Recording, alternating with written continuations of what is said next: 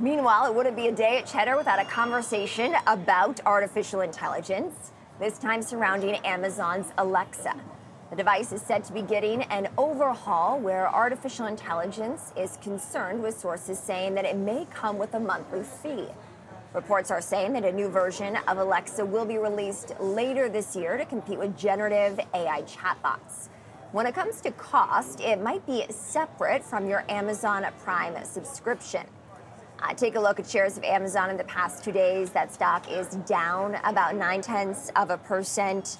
Many of us, Dave, as we've discussed, already interact with AI seemingly in our day-to-days, certainly on Alexa, which I use frequently, but just another company, as our guest was telling us earlier, that will be set to benefit from this artificial intelligence and chip boom. Year-to-date, that stock up 26%. Just to underscore something you said there, will not be included in your $139 annual Amazon Prime membership, which is uncomfortable for some. I was surprised to hear you say you do rely on Amazon Alexa, because I don't hear many people rely on that anymore with the options there on their phone. Amazon says they've sold more than 500 million Alexa units just as of last year. What do you use it for? I've never used it, not once. So I was gifted some of these Alexas and Echoes, right? They're actually called the Echo, but Alexa is the AI assistant there.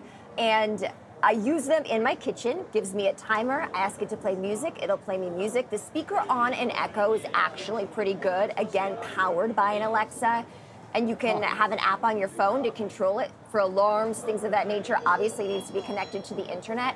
I think if I wouldn't have just started using it for fun during COVID, I would have never probably sought it out. But now that it is a part of my home, it is and what would easily you pay? integrated into the day. What would you pay for that if it incorporated AI? Are we talking $2-3 a month? No one wants to add another streaming penalty of $10 or more. Not sure about that one. See, because it's not right now. It's not a necessity, so I can't put a price point on that. That's what I figured most would say. So $1 to $2 might be palatable. I mean, if they have an iPhone, they can just ask Siri. And I'm glad you mentioned that, because all this, I think, adds to the pressure of Tim Cook and Apple, June 10th, Worldwide Developer Conference, to do something with Siri and AI. There is a lot of pressure there. I would imagine if they don't, you would see that stock hit. But they're going to say something about Siri adding AI.